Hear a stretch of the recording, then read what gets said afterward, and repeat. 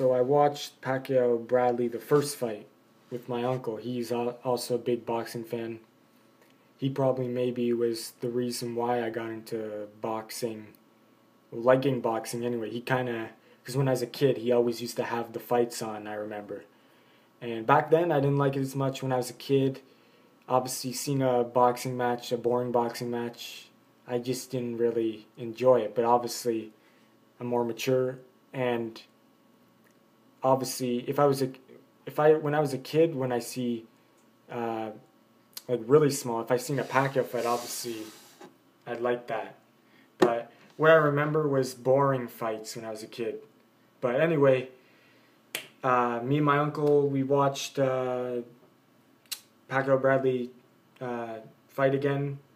My uncle said it was a close fight right after the fight, like when it happened in 2012. I was just saying you're crazy. He's kind of a Pacquiao hater, so keep that in mind. He thinks no one can beat Floyd, and he definitely thinks Floyd would beat Pacquiao. We're gonna bet on that if that fight happens. $100, I told him.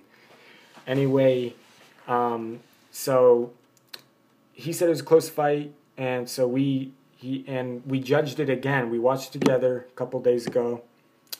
See how many, and we scored it round by round. And our scores at the end of the fight, he had Pacquiao only 1 point ahead. So he had Pacquiao winning, 7 rounds to 5, and I had it 10 rounds to 2. Anyway, he said this though. My uncle said that if you scored the fight as a whole, he said Pacquiao easily won. But if you score round by round, it was a much closer fight, because at the end of the fight, Pacquiao just wasn't throwing as many punches, and he was kind of getting his foot off the gas in the last couple rounds. And I agree.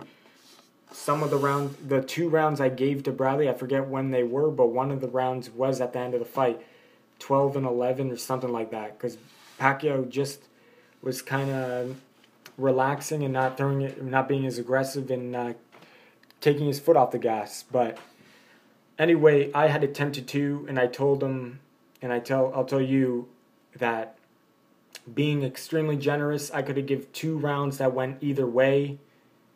So if I gave those 2 to Bradley too, the generous scorecard, 8-4 for Pacquiao, 4 rounds for Bradley. But that's as generous I could be.